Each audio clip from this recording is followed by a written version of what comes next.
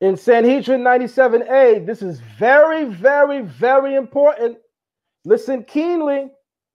In Sanhedrin 97a, it says, Moshiach will not come, the Messiah will not come until the whole government turns into heresy. Where is this written?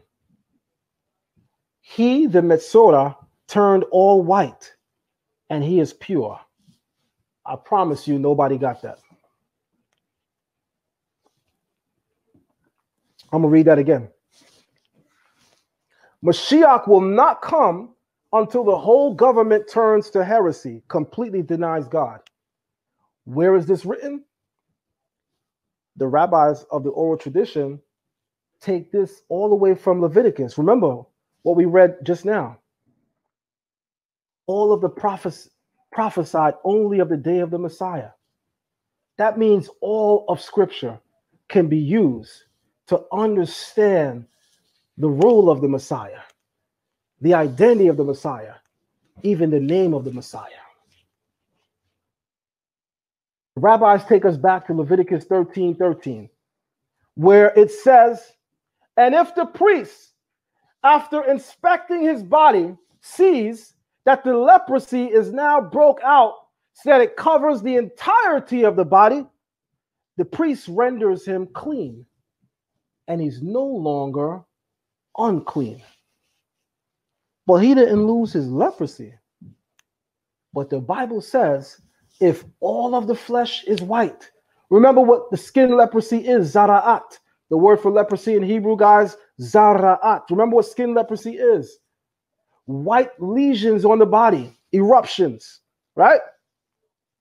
The Bible says if these are spotted throughout the body or are localized in various regions, he's unclean. But the Bible says, but if the priest checks and sees that the entire body is covered with zara'at or is all white, he is now clean. Why are the rabbis of the oral tradition bringing us to this concept in order to explain the coming of the Messiah? The leprous person is rendered clean when his body is defenseless. Because at this point, the only person that can help him is God. That went over somebody's head. That went over somebody's head. Why do you think the priests were checking his body? Why do you think the priests care where the leprosy is localized?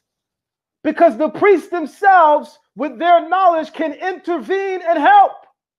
But if the leprosy has covered the entirety of the body, the Torah says he's clean. How is he clean? The leprosy is still in his body. He clean because we can't do nothing for him. This is on God. So in commenting on the coming of the Mashiach, the oral tradition says the Mashiach will come when there's nothing else left but for God himself to step in and intervene. I promise you I want to drop the mic. Powerful. Why is he clean now? The leprosy didn't disappear. It covered the entirety of his body. But he's clean to the priest and to the people because the only person that can intervene now is God.